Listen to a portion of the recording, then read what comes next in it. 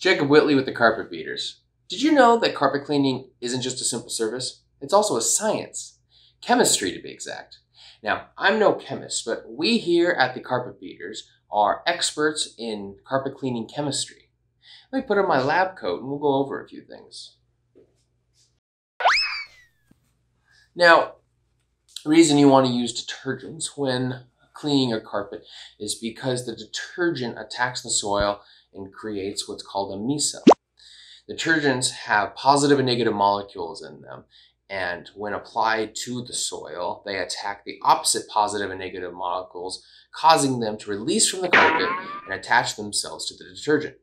We then come in with our carpet cleaning tool, and with hot water extraction, we rinse and suck out that water so we can take it home with us. As you can see here, the carpet has been treated with a pre-spray solution, and now our tool is extracting the now loose soil from the carpet using hot water at high-powered vacuum. Just like magic. Let's take a quick look at an example we call surfactant. We have a bowl of water. It'll act as our clean surface, and we're going to add a little dirt. This is just some pepper that my wife won't miss. She hates pepper, so let's see, just a little bit. Wow, look at that dirty carpet. Now we're going to take our pre-spray solution, which is the detergent that has the positive and negative molecules that are going to interact with these positive and negative molecules in the dirt. The positive and negative molecules in the dirt are going to find themselves attracted to the detergent, and it's going to release from the surface.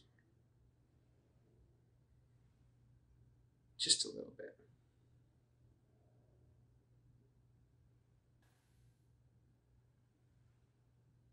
Science. Now, it's important to remember that not all spots and stains are the same.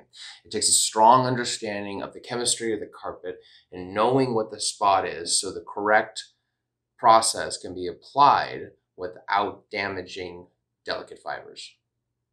And that's it for today.